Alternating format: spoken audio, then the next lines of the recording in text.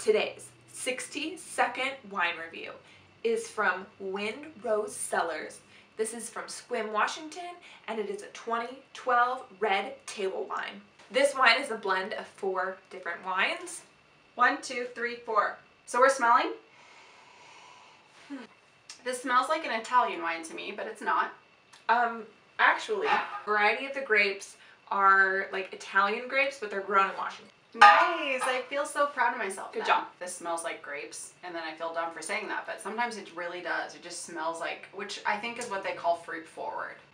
It has a little like earthy, it's very earthy to me.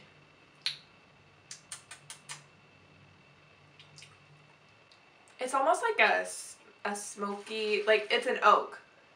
Oaky's accurate. So woodsy. I would have to say though, like not to skip ahead, but I think this is a very good wine. Good job. I'm proud of you.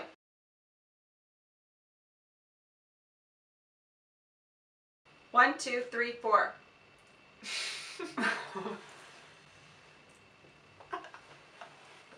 Let's just move on because I've never heard of these ones before.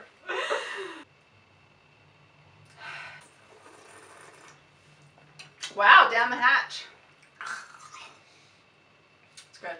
It'd be really good with food.